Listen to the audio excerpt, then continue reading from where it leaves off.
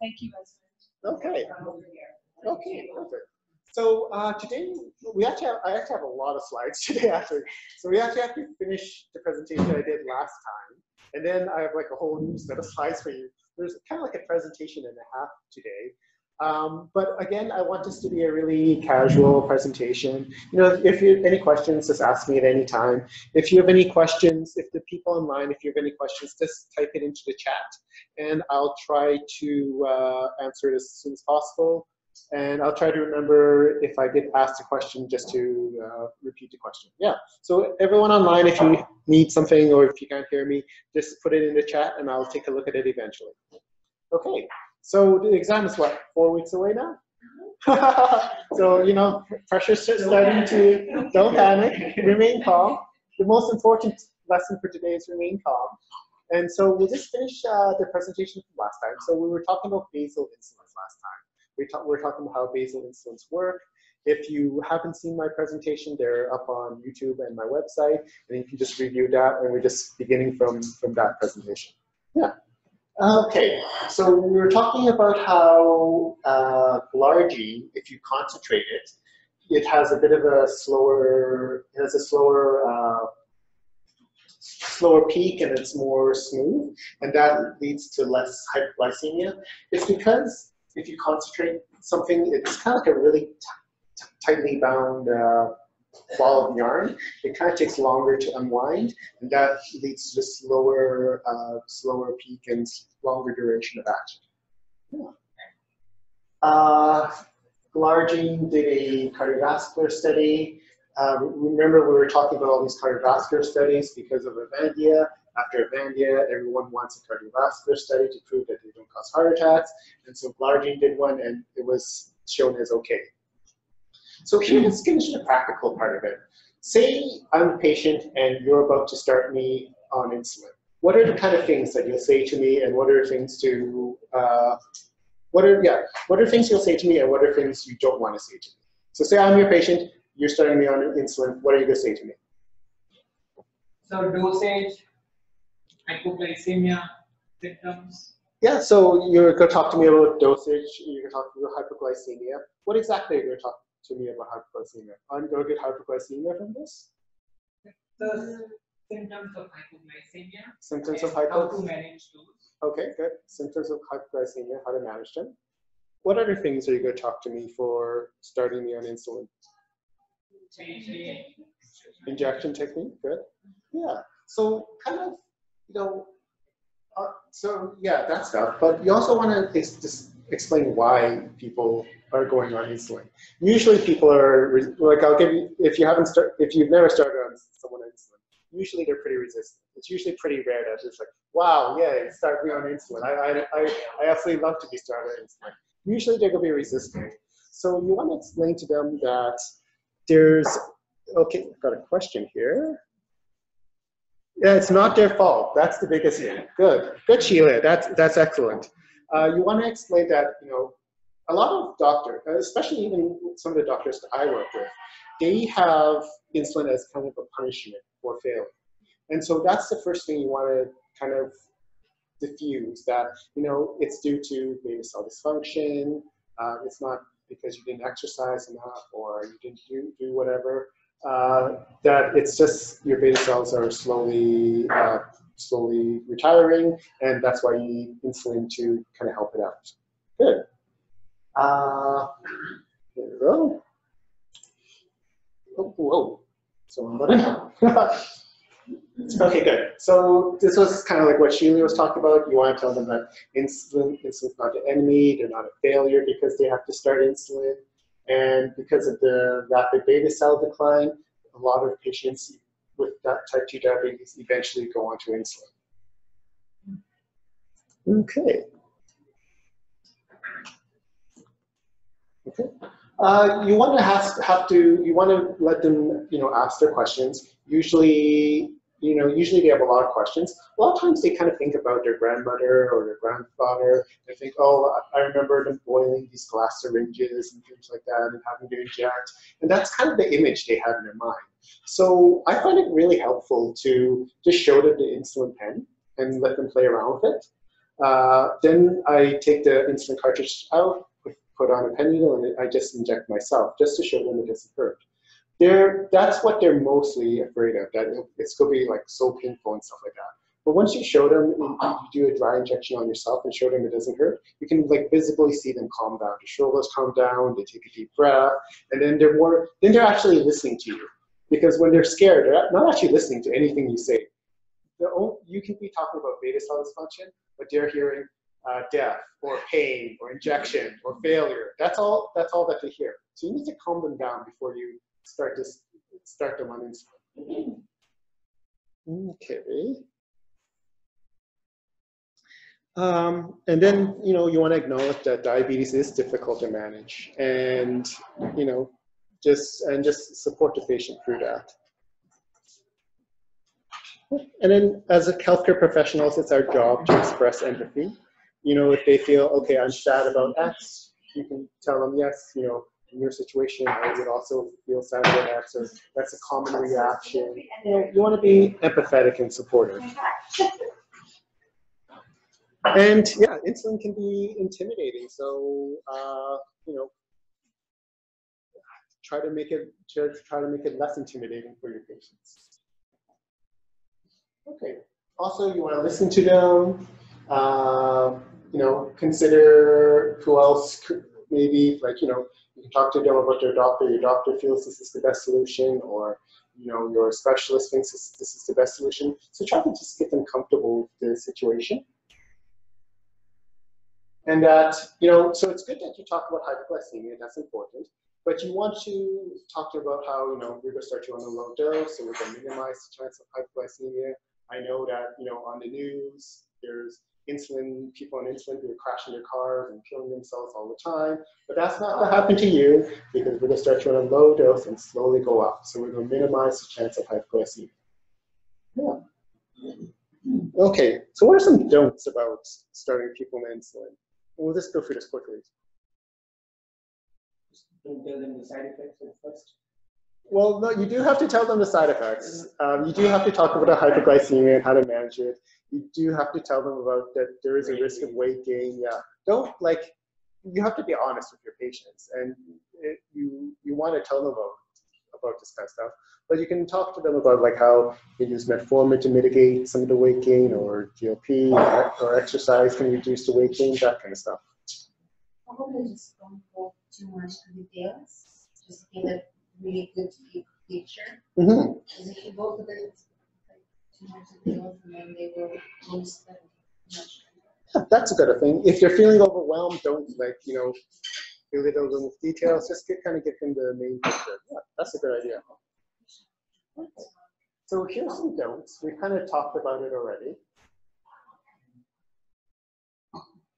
And yeah, don't dismiss their concerns about hypoglycemia. Try to be as empathetic as possible. Try not to come off as judgmental. And yeah, if you talk to them and give them enough time and answer all their questions, I find that most people come around to it, that if you give them enough empathy and understanding, that they'll eventually understand, yes, okay, this is the best choice for me. Okay. Okay, so let's start with questions on starting insulin. So here's my first question. I'll let you guys take a look at it.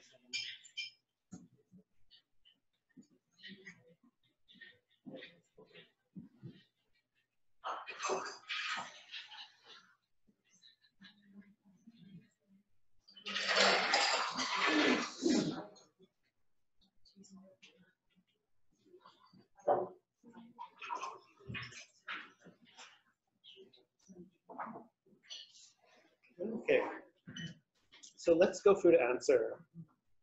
So the answer for this one is E.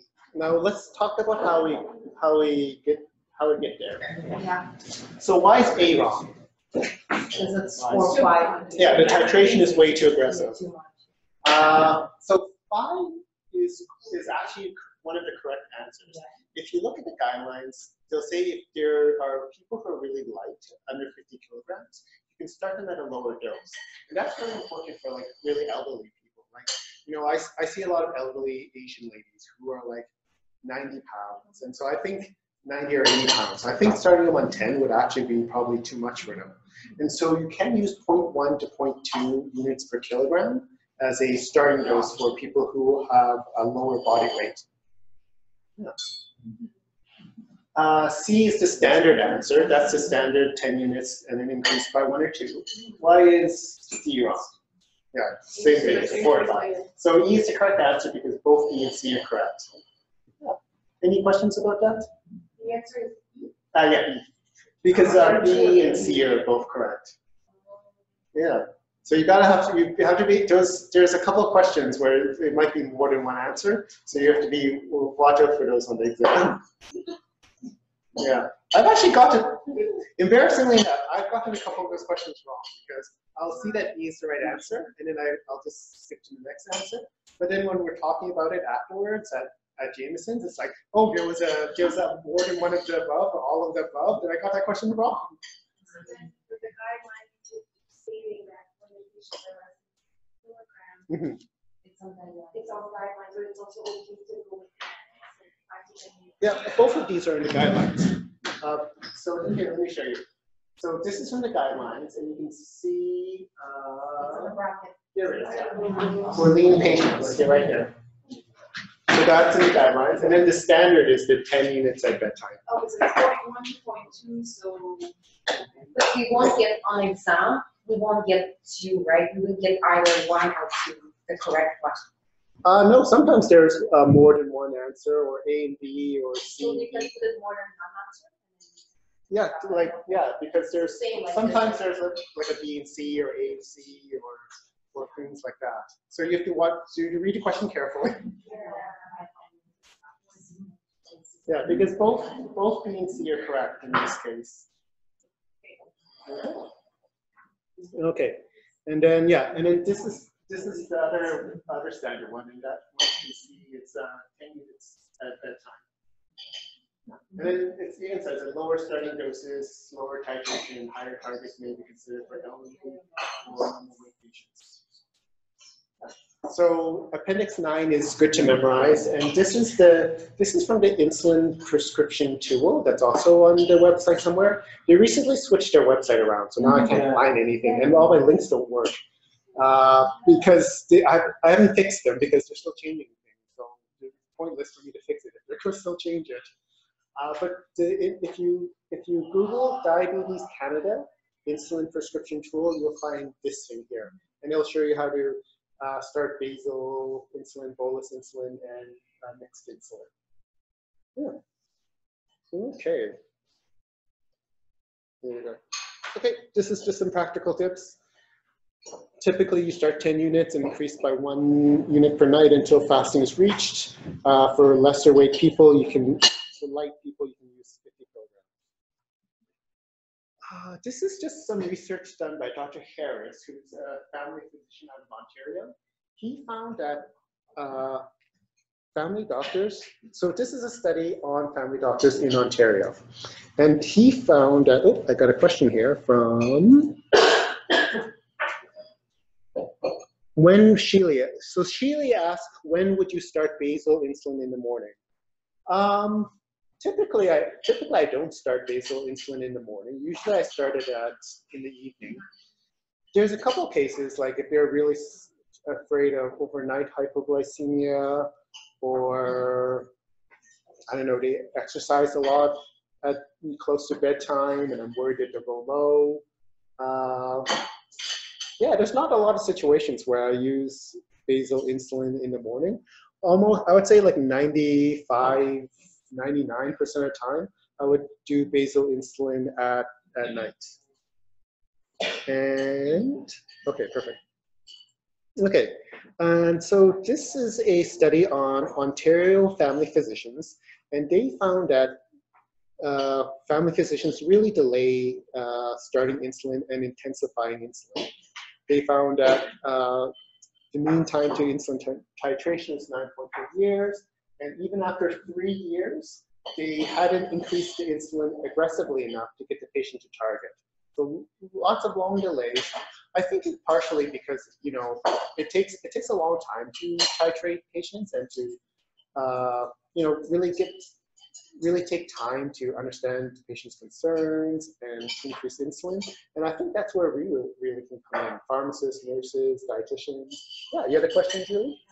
I was just wondering, are patients not are hospitalized anymore for starting on insulin, or is it like really like monitored to the doctor? So the question is, are patients hospitalized for insulin starts? Yes. Okay. Because I know in the past that they used to be, Mm-hmm.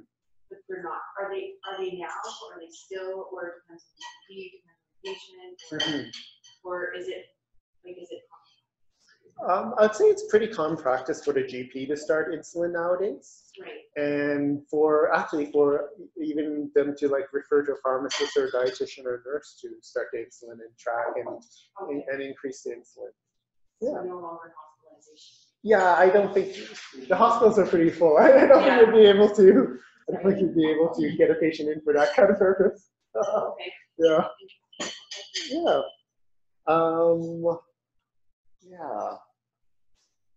Yeah. So after 3 years, most family physicians haven't increased the insulin enough to get the patient to target. So that's where we can step in and really help the family doctor and increase that insulin while trying our best to avoid hypoglycemia. Okay. So here's a question that I always get asked by patients. You've probably been asked this question before too. Let's see. Here we go.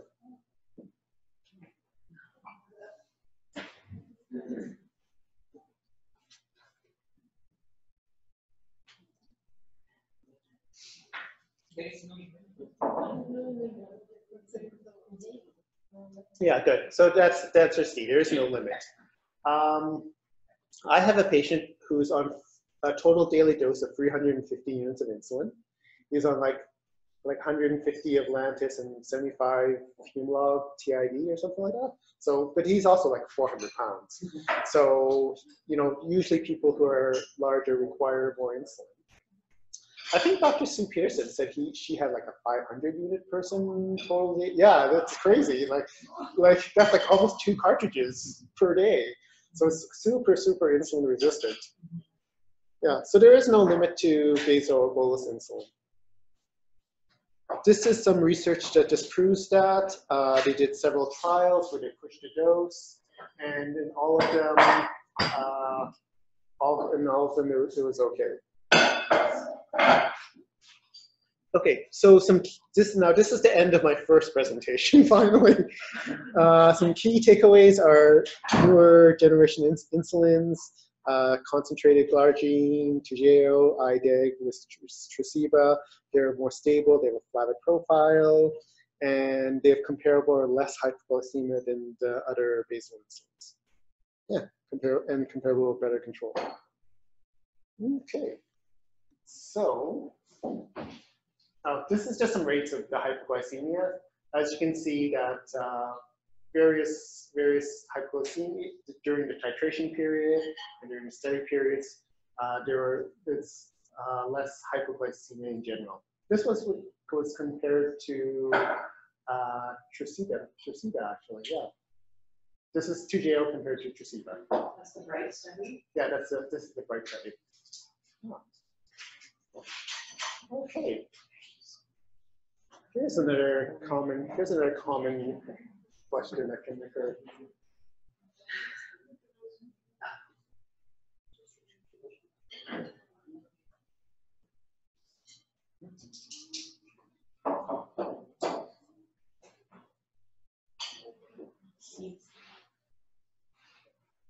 Okay, so what's the answer? C, good. So Novolin has those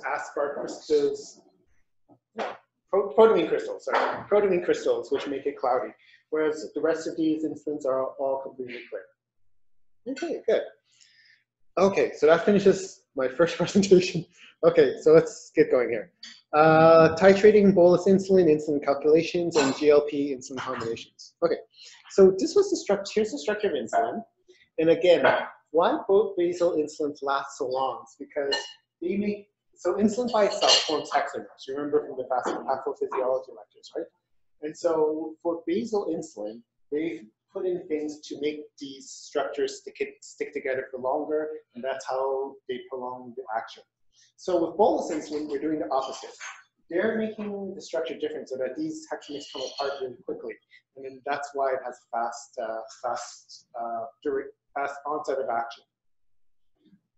Because the faster the onset of action, the more the hexamers turn into monomers, and it's the monomers that are active for insulin. It's the monomers that get through that barrier, turn on the cells, and then turn on the cell receptors, and the cell starts taking glucose from the blood and putting it into the cell. Okay? Okay, so here's Bob, and this is a common scenario in my office. Bob is upset that I'm talking about the idea of bolus insulin. He's asking, more injections? Are you kidding me? Why is adding bolus insulin so important? Why can't I just keep increasing my basal insulin? Because, you know, that'd be way more convenient. I wouldn't have to keep two insulin pens around.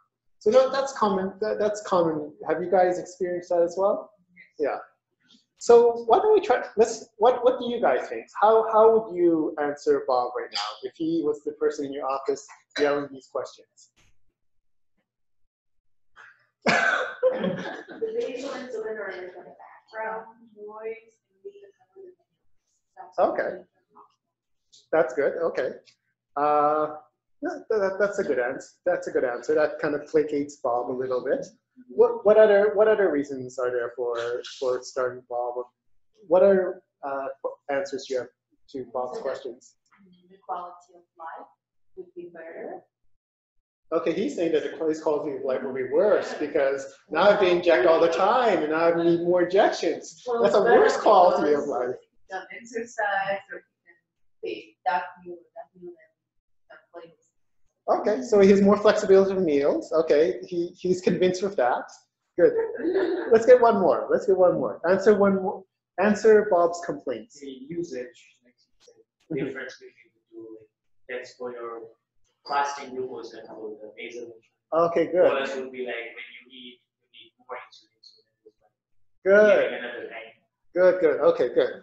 So I don't know if you heard that, but it was to handle after sugars, fasting sugars. There's different insulins for different high glucoses. Yeah, good.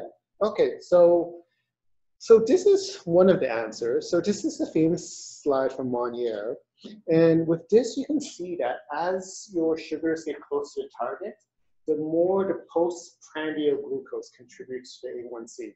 So when your sugar's high, when your A1C is high, like over 10.2, then most of it is from the fasting sugar. Your fasting sugars are higher all the time, and that's what's contributing to the high A1C. But as you get closer and closer to target, it's more likely that your postprandial sugars are high. So sometimes it's difficult to get to target unless you treat that postprandial sugar, and that's the reason, Bob, why we need to target your postprandial sugars with some bolus insulin. Yeah. So here is a picture of what your insulin, what your pancreas should be doing. So as you guys are eating right now, your pancreas is eating this big spike of insulin. This is called the first phase insulin release. And your body makes this huge burst of insulin. The researchers think it's this huge burst sensitizes the muscles to really start gobbling up sugar. And so that's why it occurs. And then you get the sustained second phase insulin release later on. So in early diabetes, you get just this little blip here for insulin release, not a lot. And then you have still some of that second phase insulin release. And then with late phase insulin release, the beta cells are totally burned out. It's making a very minimal amount of insulin all the way through. Yeah. Okay. So let's look at some insulin titration questions. So these take a bit of a while, so I'll give you some time to do that. Gives me a chance to catch my breath as well.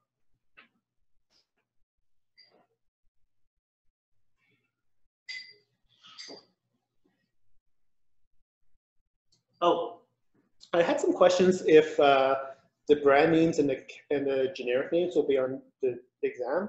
And at the beginning, when I first started writing it, it was only generic names, but now they start having both. So I think both will be on the exam, assuming that they do the same thing in the last couple of years.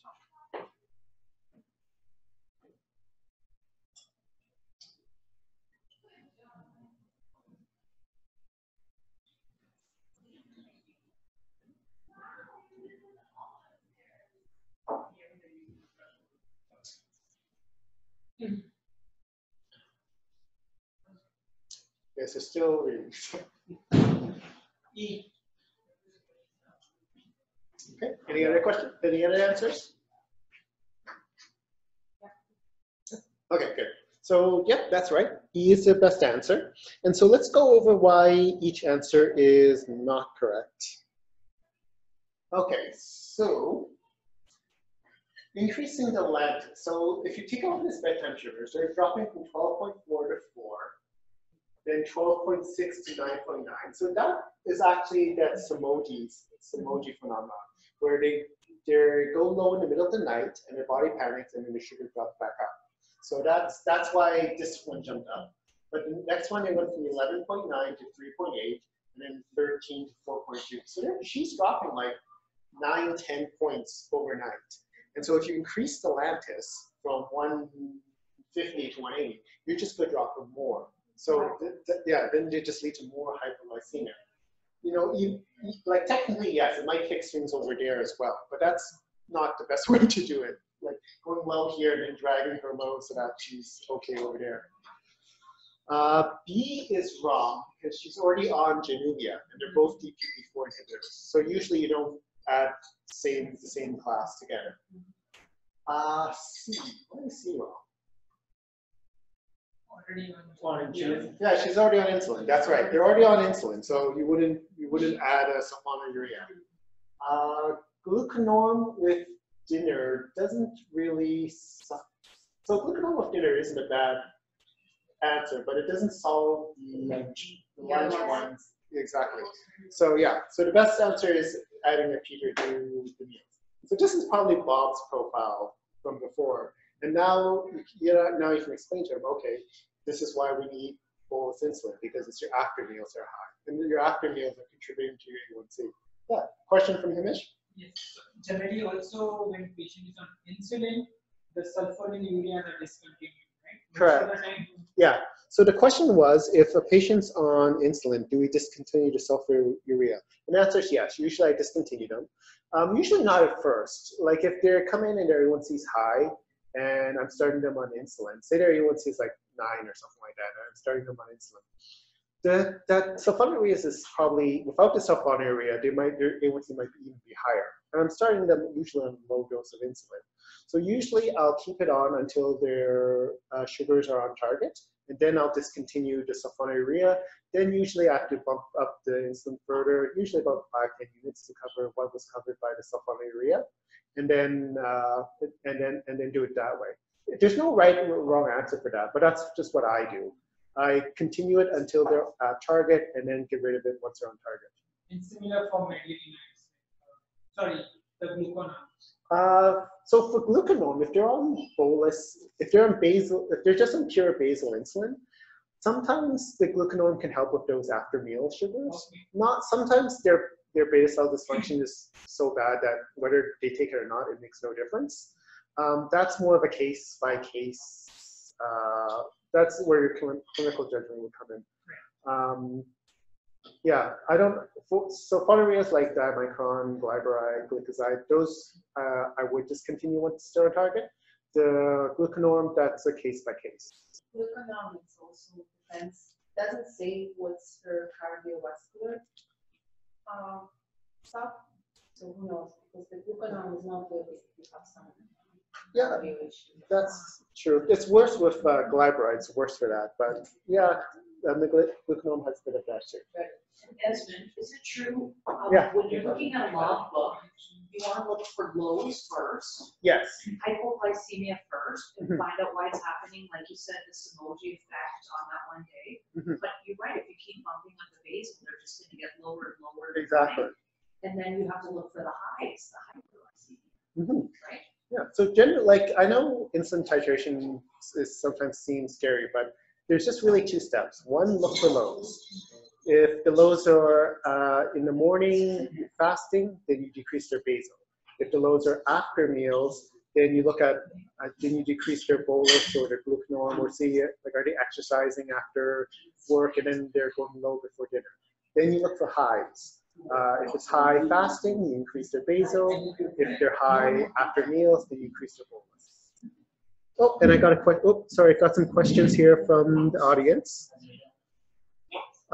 Can you start them with one meal? Oh, good. Okay, so I've just got a question here from Shelia asking, can you just start them at one meal for the bolus insulin? And that's correct, yes. I'm going to go over a slide about that later, about how you can do one injection per, you can start with one bolus injection. And usually patients are more, they're more accepting of that if you just start them at one. In this case, that's just how the question is written. And it'd be okay to do either or, like to start them on one or start them on one and then eventually expand to more, or just to start them on all three. And then Sheila's second question was, would you reduce or discontinue actives? And the answer would be yes. And I'll talk about that more later. I'm sorry, in this case, Yeah. like that, with which one of the bolus we will start? So if the question Because was, usually it's the one, we start with the one, okay, like the one bolus. correct, yeah. Here, I'm going to go into a study on that in just a couple slides, okay? But those are excellent questions. Yeah. If you can apply to this case To this specifically, case? yeah, afterwards, whenever I have time. Okay. This is like, So if it were me, I would probably start, first thing, I'd try to get more Gina, questions. right? Or The biggest jump is actually here, actually. the break This is 8.4 jump. after breakfast. This is a 3-point jump. This is a 4-point jump. That's a 4-point jump. So, yeah, I depending on the numbers, I would probably, if I was just only given this, I would be tempted to start it at breakfast because that's the biggest jump. Yeah, no problem. Okay, next insulin titration question. Okay, let me read this myself too.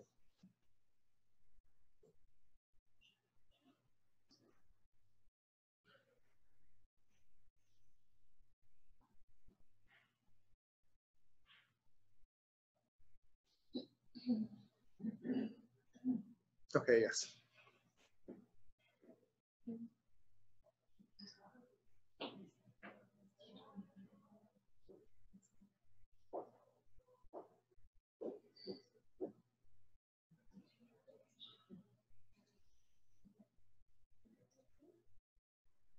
Two answers. Yeah. There are two answers. No, not this one. This one only has one answer. And C the preload first. yeah, so C is first, correct. So in general, you always treat hyperglycemia before you treat hyperglycemia. So treat lows before highs. So let's go over this. So let's go over why. So A, it's true, HbA1c is not a target, but generally you treat lows before highs, and increasing her TGO would bring her down at all places. So it might make her lows here worse. B, yeah, well, she only had one high. Like, generally, it's not bad. Like 7.5 to 9.4, that's 2 difference, which is okay. 6.6 to 8.8 is 2.2 difference, which is still okay. So that answer is incorrect. So C is the best answer because it focuses right here. So she's decreasing her TGO. She takes it at bedtime. But if you look, she went from a 6 to 7.5 and a 6.1 to a 6.6. So that means she's going up at night.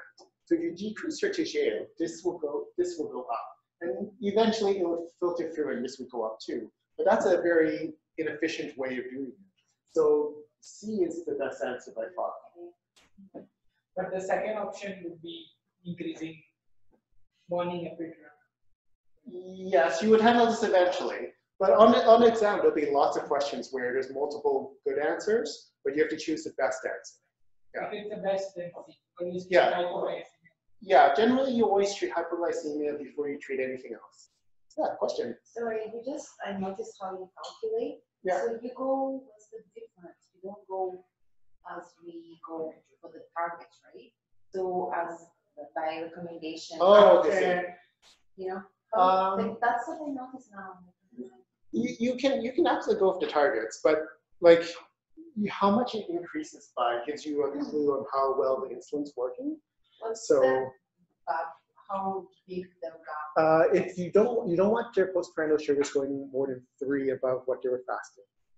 Okay, so difference more than Yeah, right? yeah, but you can still yeah, from pre-prandial to postprandial. Yeah. Yeah. But you can still use the 5 to 10 thing if it's That's what left. I'm Yeah. just put in my head, but now I notice how Yeah. different. You can do it either way, but it's just in real life you can either way, and then you're just trying to figure out where to adjust the insulin. So what does it say is from pre to difference level? Of more 3, I think it's in the essentials or the guidelines here. Is it essentials? I think it's in the essentials actually. Yeah. Yeah. Saskatchewan, whatever that Oh, the Saskatchewan That module. also has mentioned. Yes, you're right. I think you're absolutely right. And there's the Saskatchewan insulin module. Is that available somewhere? It's on my website somewhere. Yeah. Yeah. Yeah. Any questions? Okay. It's all good? Okay, perfect. Okay, and I have one more question here.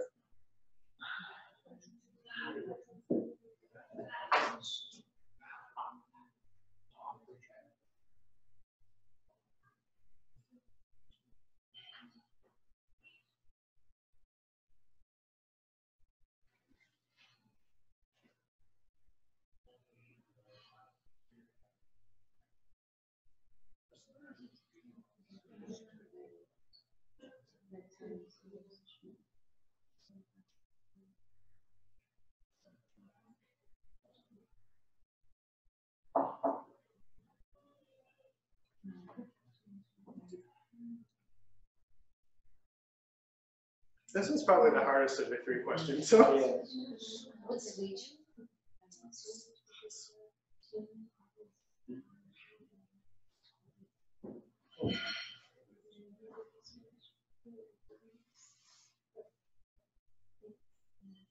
Switch to lower rapid. D. Good. That is the correct answer. Okay, so let's go through why each one's wrong. So there's a couple things. So he's eating a high glycemic index diet. And so a lot of our patients go and find crazy diets to follow. So what would a high glycemic index diet look like? Like bread, White bread, pop, stuff like that. Maybe he read it on the internet somewhere from like Dr. Oz recommends a high glycemic index diet or some BS like that. So his sugar spikes are really high after meals. Okay. The second thing is that he's taking Humulin R right before each meal, but that's incorrect. Humulin R is one of those slower insulins. Remember, they're supposed to be taken half an hour before meals. They're super inconvenient that way. That's why people don't use them anymore. So yeah, so if you kind of remember the peak, so his sugar spikes are like this because he was on a high glycemic index diet. Now he's taking an insulin that's supposed to be taken half an hour before, but he's taking right after meal. So the insulin is spiking way over here, but his sugar spikes way over here. So that's why his after meals are so high, and then the R is kicking in later and making him too low. So you should be memorizing this. This is Appendix 6, and good. That's good. Someone's to memorize it. All of you should start memorizing it. As you can see the half-life there. Onset, like human R takes half an hour to onset.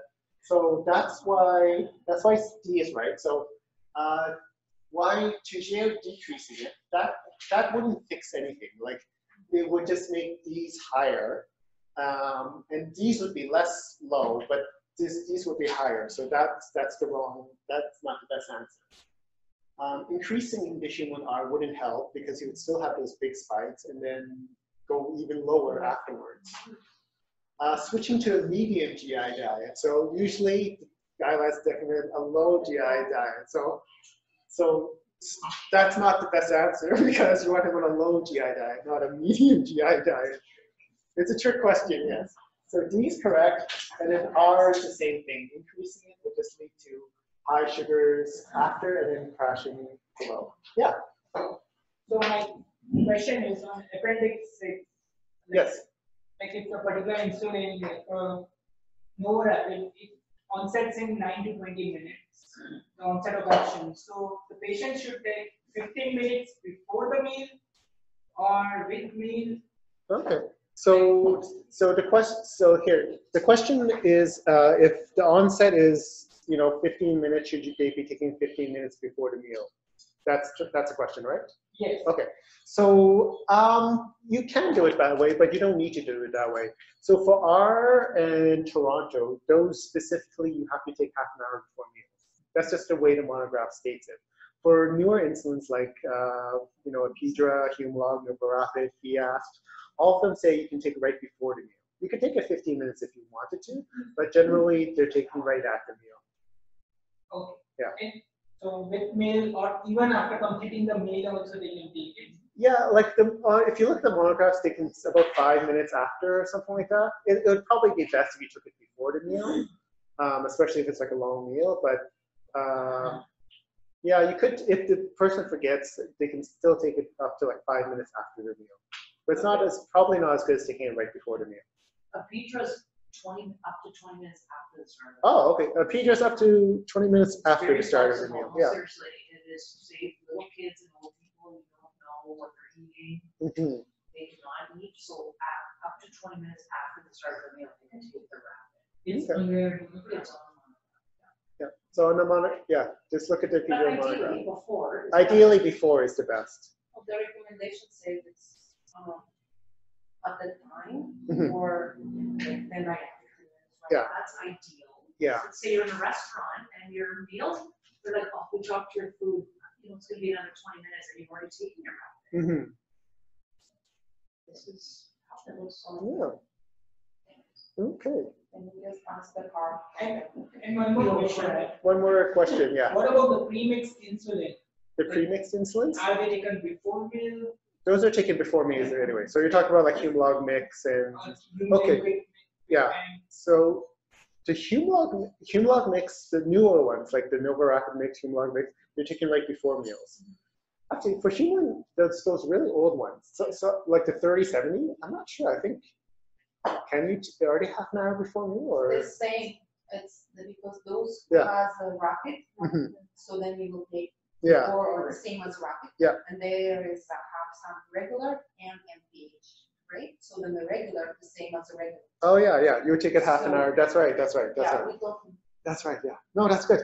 No, that's good. That's So good. just follow whatever is the rapid in it. So you just need to know what is the combination. Yes, and whatever the shorter recommendation for. So whichever if it's combination contains, there's combination only contains either rapid. We're talking about bolus. We know the second part is MPH. We just disregard that for now. Combination, it's either rapid or the regular one.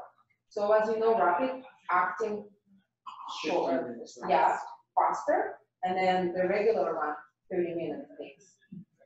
Good job. You're teaching one another. That's what I want to see. Thank you. It's teaching one another, you'll learn more. And second, that's less work for me. So I like it either way. I like it. Okay. Yeah, so does that answer your question? Yes. Okay, good. Okay. So what to do with other medications when you start bolus insulin? Actually, I guess this applies for basal as well. So metformin should be continued. Metformin is great because I can usually get away with a lower dose of insulin. Like I've had some patients where they're on insulin, but not on metformin, they're type 2. And I start them on metformin and I can reduce their basal dose by like 30% or so. So yeah, less insulin is always, psychologically for patients, less insulin is always better. And so, yeah, with metformin, I can reduce the dose. Sulfonylureas are usually discontinued. So glyburide, glucoside, stuff like that. Once I start bolus insulin, then for sure I get rid of the glucagon and stuff like that, because then it's a duplication of effect. So TZD, so you would think, so TZDs like Actos and Avandia, you would think that they're insulin sensitizers, they would work really well with insulin. The problem is that for some reason, they cause a lot of waking and especially a lot of edema. And so that's why the combination isn't, the combination isn't contraindicated, but it's not indicated, meaning like it's not technically approved. So usually I get people off their Actos once I start them on insulin. Let's see here. Incretins like DPP4s and GLPs, usually I keep those. They have a good dose reduction, just kind of like metformin. And same thing with SGLT2s. Usually I can get away with a reduced dose. So usually I keep those on. Yeah. Okay, so I just want to talk about this really quickly. So this was a stepwise trial. And what they did was a trial of, they wanted to figure out, okay, when is the best time to start bolus insulin? Is it best to start at all three? Is it best to start at the biggest meal of the day? Or is it best to start where the preprandial and postprandial spike is the highest? And so what they found was that it didn't really matter. There was no A1C reduction, no hypoglycemia was similar. So basically you can start it with either the biggest meal of the day or the meal where there's the biggest postprandial rise. Yeah. They also did, I can't remember if it was this study or not, but they also did a study where they started people on 1 meal per day, 2 meals per day, or 3 meals a day of rapid-acting insulin. They found that they got the biggest bang out of the first meal per day, a little bit less from the second, and the least from the third. That's the smart study. Yeah, okay, perfect. Okay, good. That's the smart study. I knew it was something like that. Yeah. So generally, yeah, I usually, unless their like sugars are super, super high after meals, usually I start it only at 1 or 2 meals per day. Yeah. Okay, so let's get into calculations because that's going to show up on the exam for sure. So, insulin to carb ratios, figure this one out.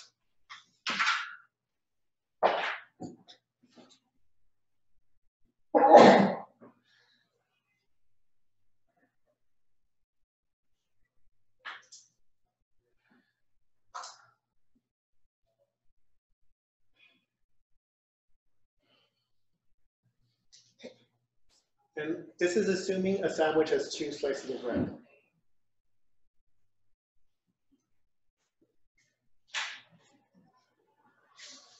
Can I come up on it? Thank you.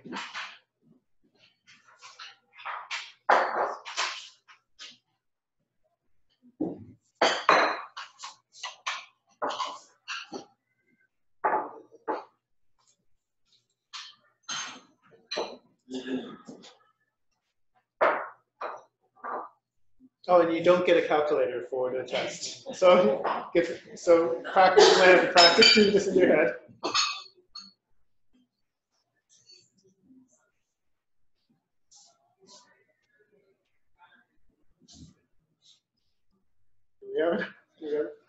We have some tentative faces.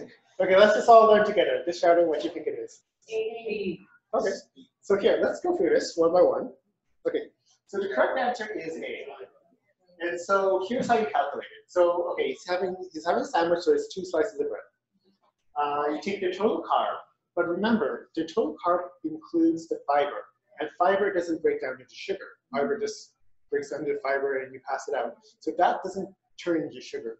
So you take 15 minus 3, which is 12, times 2, and then divide by 5, which is 5, but you always round down. Yeah, to be safe.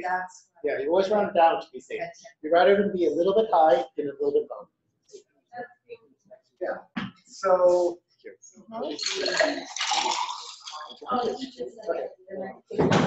Okay, does this make sense for everybody?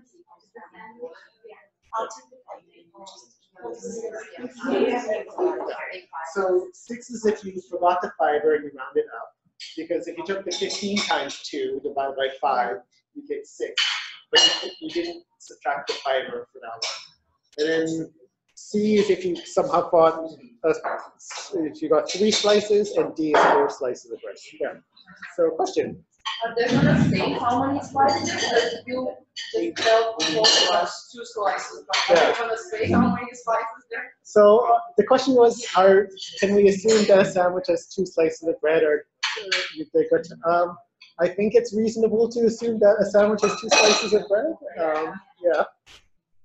So this kind of question can come, right? Oh yeah, this is a typical exam question. Yes, that's right. So you have to, you assume that they know But there's 2 even though if you slices. take 1 bread, it doesn't make sense because then it's gonna be 12 grams divided by 5. Yeah, so that'd be only there's 2 no- units. Yeah, they there's will never- no real answer for that. Yeah. Okay. So okay, so that's one way to. So how do we get to that ratio? How do we get to that 5:1? So you can take a couple methods to calculate the insulin to carb ratio. The first one is you add up their bolus and basal insulin for their total daily dose, and you take 500 divided by total daily dose. And so this formula was made a long time ago, and how it came to be was that the researchers assumed people would eat roughly 500 grams of carbohydrate per day, and you take that number divided by total daily dose, and that's how much insulin they would need per carb. So people who needed who were on a lot of insulin, they assumed you're more insulin resistant, so you need more insulin per carb. Because if say you're very insulin sensitive, you're on 10 units per day, so you take 500 divided by 10, it'd be a carb ratio of 1 to 50. But say you're like my 400-pound patient who's on 400 units. You take 500 divided by 400, and then you need a lot more insulin per carb.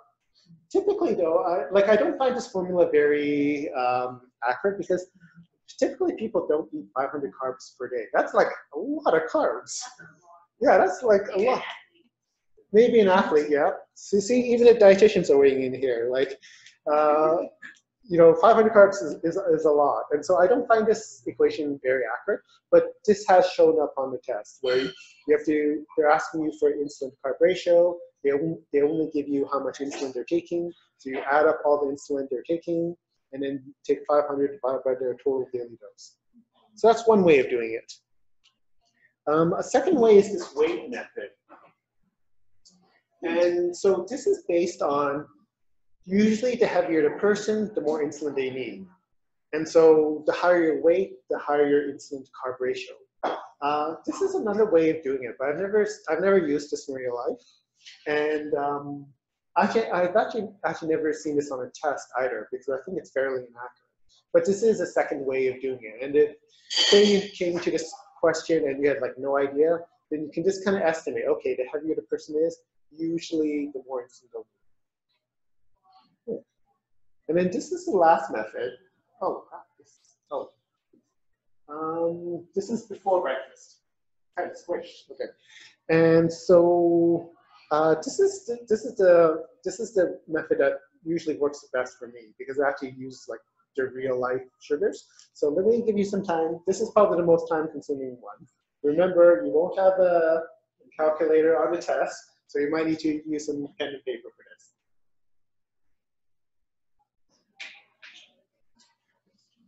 How long have I been talking for? Oh my God, an hour already.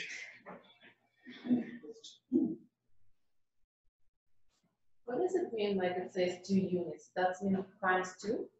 So that means he took 2 units for this meal. That's mean times 2, right? For example, 45 minus 5 times 2. Wait, what are you talking about? Oh, we're not taking, no, we keep 45 because it's not the label. Yeah, this is the total carbs, okay, and this is the total fiber, and then they took 2 units. Oh, 2 units. So that's mean 40, 2 units of insulin. Of insulin, yeah. Sorry. I was trying to squeeze everything into small.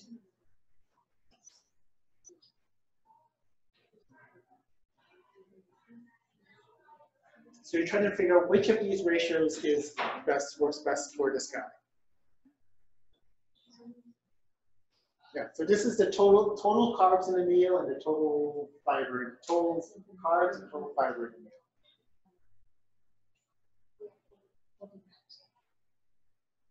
Yeah, but then we don't calculate here fiber because it's not the label. That's correct, yeah. So you probably need a pen and paper for this one.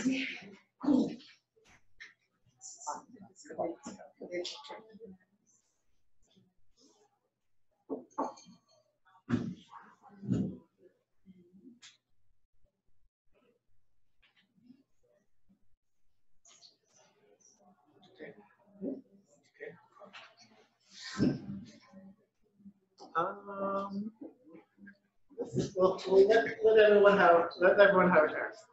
That's a quick calculator there, Joel. That's very impressive.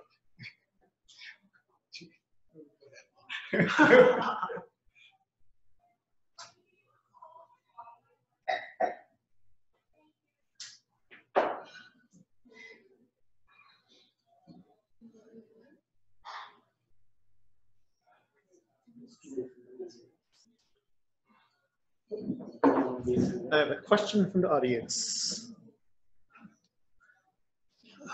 Okay, we will get to that soon.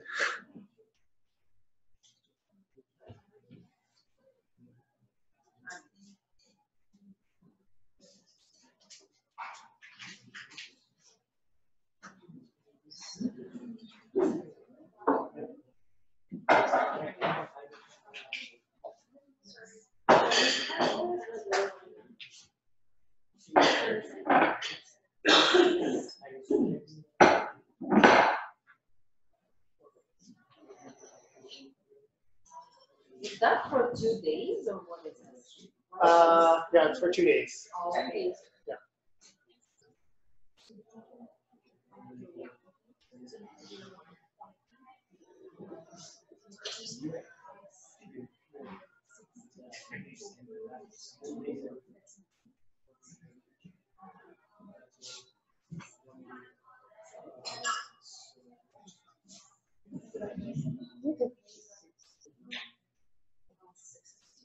Okay, here. So let's go through this together. Okay. So the answer is. Sorry. Whoopsie. Why is it so that thing? Oh wait. That's right. Okay. So the answer is B. And so let's calculate this. Okay. So let's take this one. So we take 45 total carbs minus 5. So that's 40 grams of carbs in total. He's taking 2 units, so that's a 1:20 ratio, right? Because he's 40 carbs and took 2 units. But his sugars went from 6.8 to 12.3, so that's not enough. It wasn't the ratio didn't work for him. Okay, let's take this guy, 5.2, and he went to 3.9. So he took 16. He's total carbs minus 1 is 15. Then you divide. He took 3, so that's a 1:5 ratio, right? But he went low. His sugar actually decreased too much. So 1:5 is incorrect. Okay, let's take a look at that second one. So 62 minus 2 divided by 4. So 62 minus 2 is 60, and divided by 4 is 15. But his sugars went up quite a bit, over 3, like above target. And so what that means is 1 to 15 is wrong as well. Let's take a look at this one. 28 minus 3 is 25. Divided by 5 is 1 to 5, and again went low. So 1 to 5 is again wrong. 94 minus 4, 90 divided by 9 is 1 to 10. He went on target before and on target afterwards. So B is the correct answer. All right. That's how we calculate. Yeah. So you can do that in real life because people take, get people to bring you what they ate, how much insulin they took, and then you can eventually figure this out. I'm sorry, but then Yeah. why we have to take away the fiber? Because Yeah. I understand if you take the fibers, Mhm. it's the label, the food label. So But this one is. So this is kind of like this is kind of the food label, like Oh. yeah, included in, yeah. Yeah. So that's why you took it's total carbs, so you took away the fiber. Yeah. Okay. Okay, so then we have to calculate each meal, right? Correct. Yeah. So it's the first. It's time consuming on the test and time consuming in real life. So but then you can figure out, okay, hey guy, like Bob, your insulin to carb ratio is 1 to 10, and now he can actually, okay, if I eat this much carbs, I take this much insulin. Any questions about that? Does that make sense? Does that make sense? Okay. Okay. So let's keep going. So this will be there, right? Like on you. Yeah, this will be on my videos. Yeah. Insulin sensitivity factor or correction factor is the other calculation that you might have to do on the exam. Oh, I've got a question. Okay, so I've got a question. So hold on. Okay, I'll do Kim's first. In the last example, BG didn't go up by 3, barely rose. Is that okay? Yeah, like if you can get the sugars to just slightly, we expect sugars to rise after a meal, but if you can get it so perfectly that it didn't even jump up, there's nothing wrong with that. That's okay. And then Sheely asks, will this method be on exam? Yes, I believe there was a question like this on the exam once. So you have to, from they give you some foods and you have to figure out the best insulin to carb ratio.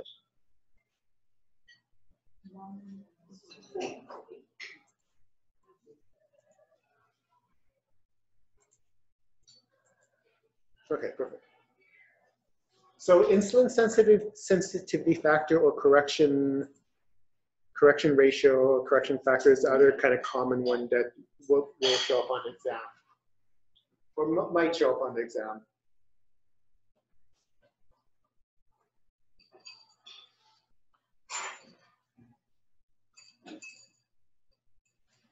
What slide am I on? Okay, 10 more slides. But I have been talking for an hour and 15 minutes. Yes, yes.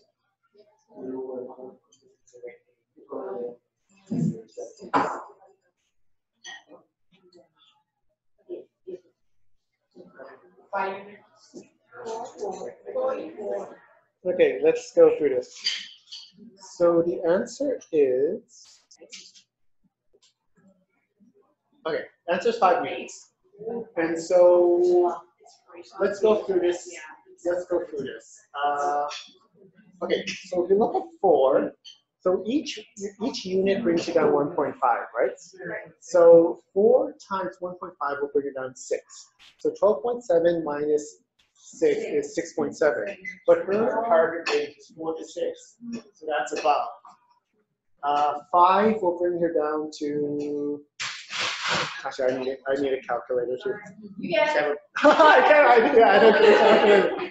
Okay, it will bring her down to, let me do this in my head, 5.2, 5.2. Okay, so that's,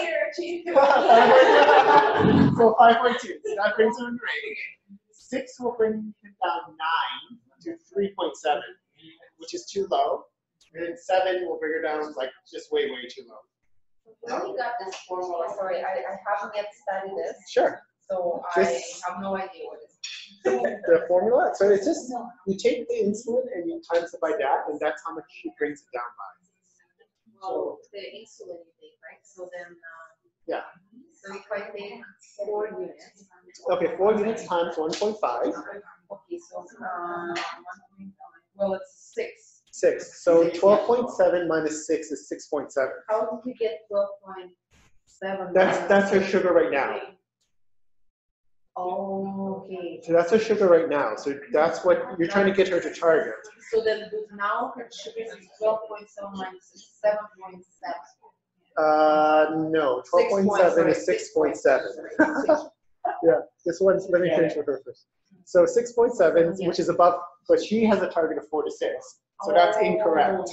Yeah. And then if you do the 5, that brings you to 5.2, which is correct. 5 times 1.5. And then 7.5. Yeah. And then 12, 7 minus 7.5. Yeah, so you can, and then you can do that calculation for all of that. Oh. Yeah. Okay, so you had a question? Yeah, so can we just not take middle figure, which is 5? Yes. Between 4 and 6? That makes sense. Say what? Just the range of target is 5, not 4 to 6. Okay, but if you did 6, like say you No, took no, 6, yeah.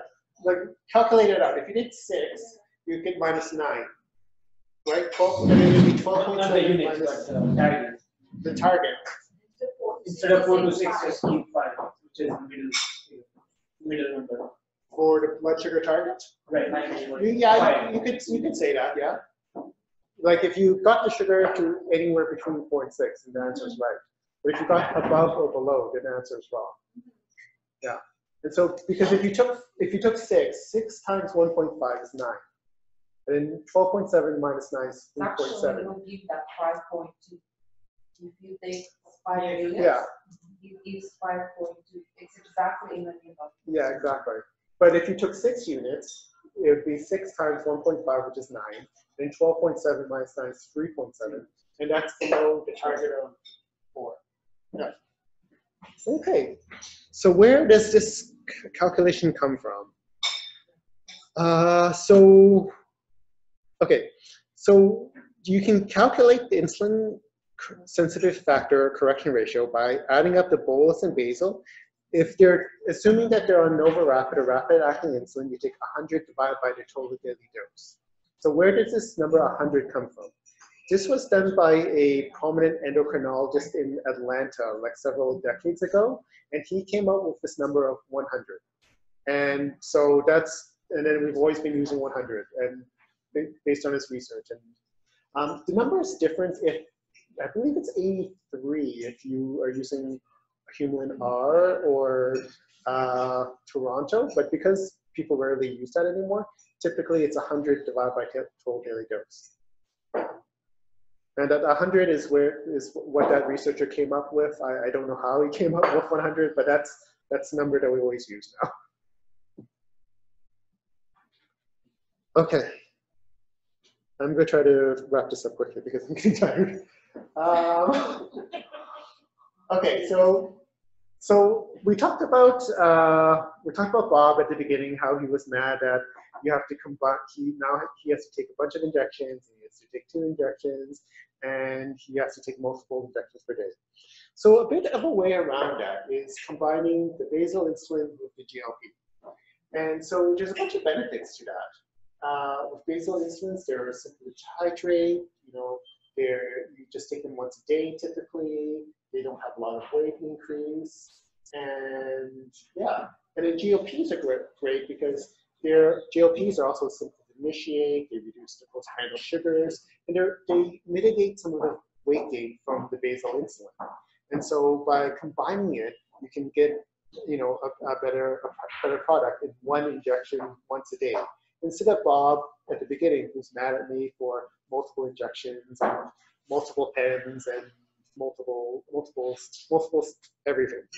So yeah, so these actually work quite good together. Yeah. And this is from the guidelines. You can consider addition of GLP receptor agonist, DPP4, SGLT2 before adding bolus insulin, because they found that these therapies are a little bit simpler and have less lows and a little bit less intrusive. Like basal insulin's typically easy to use because you take it right before bed. But like even for now, if you were on bolus insulin, you'd have to excuse yourself, go to the washroom, try to calculate how much pizza you're going to eat, get your injection, come back, kind of thing. So it's a lot less convenient. This talks about short-acting and long-acting GLPs, and you can find that things like shorter-acting ones have shorter-acting GLPs have a better reduction in postprandial sugars. Long-acting GLPs, they are convenient. They have a stronger reduction in fasting sugars and less of a reduction in postprandial sugars. Yeah. This is the American guideline, so don't memorize this. But for down, they're saying that okay, we can add a GLP receptor agonist for glycemic control, even before considering it even before prandial sometimes. So this is just American guidelines, don't memorize that. So there's 2 combos of basal insulin and GLPs. The first one's Soliqua. This is just typical starting dosage. You start, if you're looking, oh, where is this typical start? What's a typical starting dosage? It depends on their insulin. Oh yeah, that's right. That's right. So Yeah. these are, yeah, that's what was used in the study and that's international protocol. So that's probably not what you would do in real practice. Mhm. It's based on what the patient's basal insulin dose is. Yeah. And So- you always back titrate because you're bringing on the GLP-1. Yeah. So typically, I think it's like if you're on 15 to 60, 30 yeah, or 30 yeah, plus, yeah. yeah. So if they're on like 30, you would start them on 15-ish. So the patient comes in at Yeah. around 30 units of lantus. Yeah. Their fasting's good, Mhm. but their postprandials are high. Yeah. Which contributes to the A1C being Mhm. high when you're closer to your target, right? Yeah. You would start that patient on 30 units of Soliqua. 30 They get units of 2 Soliqua. products. Yeah. Twice as much A1C reduction. Mhm. If a patient's on 28 units of lantus, start them on 15 Yeah. units of Soliqua. Okay. Because you're going to start the GLP, they get a little bit of GLP, it's a 1-to-3 ratio Mhm. with every unit of insulin. Okay. Yeah.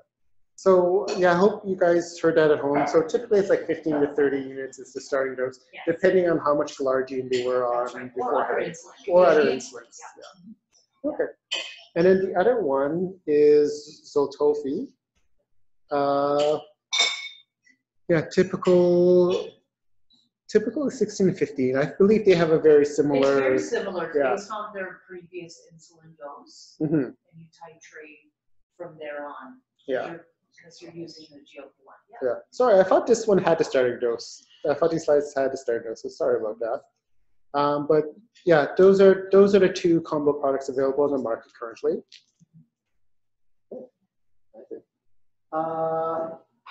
So this just compared the combo product to bolus insulin, and they found that the combination products have a bit better A1C reduction, less hypoglycemia, and then it was in terms of equivalent healthcare costs, it was roughly equivalent. Yeah. Okay. Here's one last sample question for today.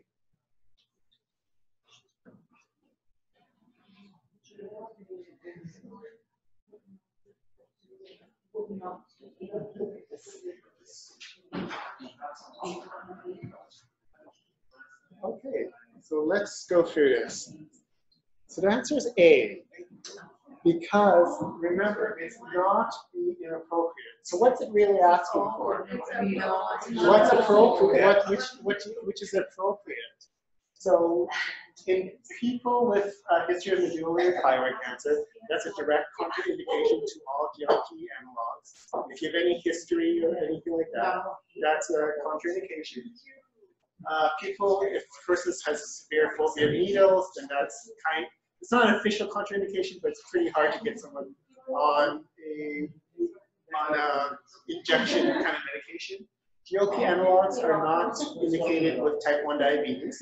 There's a couple of endocrinologists in the city that actually do use GLPs with type 1s, but for the purposes of the exam, it's an absolute contraindication, no. And in terms of like for pharmacists and prescribing and like malpractice insurance, that's a bit of a tricky one too. So yeah, so so not the inappropriate. So which one's appropriate? So for this one, it's you can use lexazenatide in a renal function of 30. So A is the correct answer. Okay. So this just talks about some of the complementary benefits of adding a basal insulin and a GLP-1. It's convenient.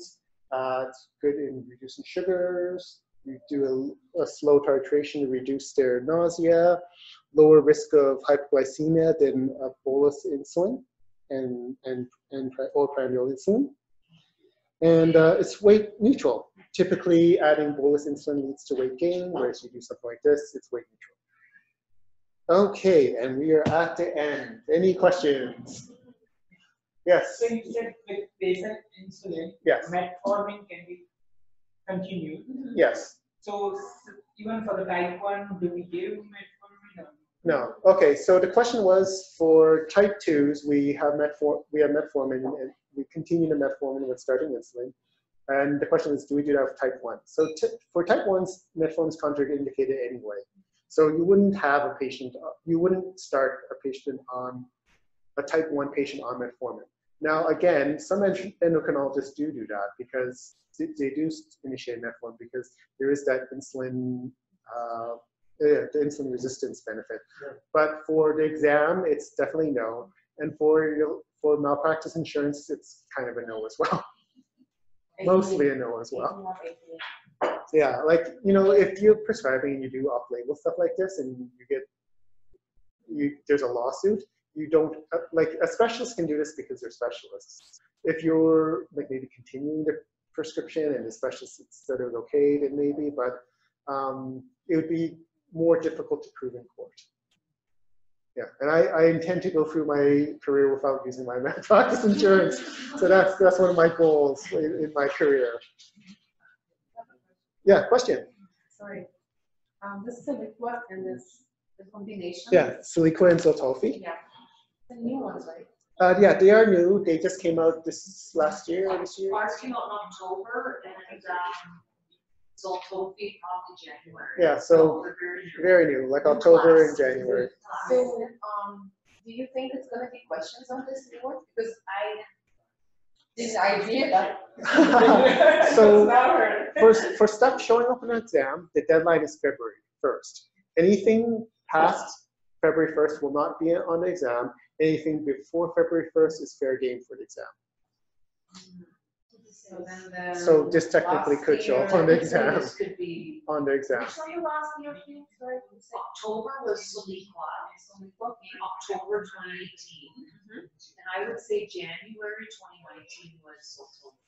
Yeah.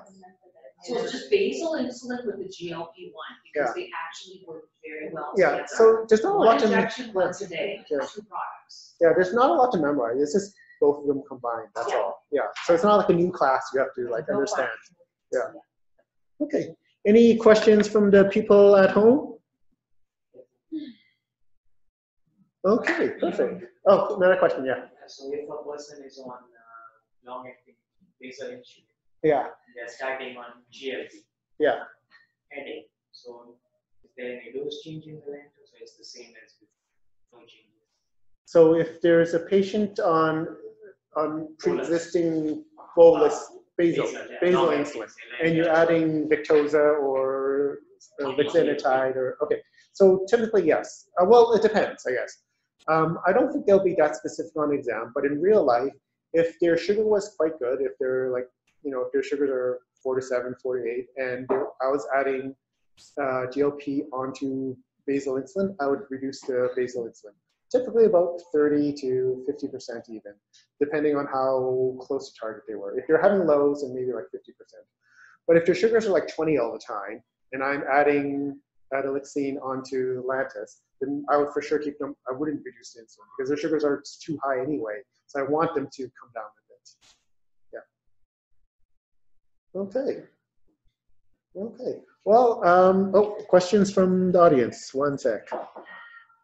Perfect. Okay. No, thank you, Gul, and thanks, Celia, for listening. Thank you, everyone, for attending my presentation. There is the feedback forms. If you could fill them out, that'd be great. Remember to send me questions for Dr. Sue Peterson's event, and I think that's the next time I'll see you guys. All right. So thank you very much, everyone. Thanks. Yeah. Thank you.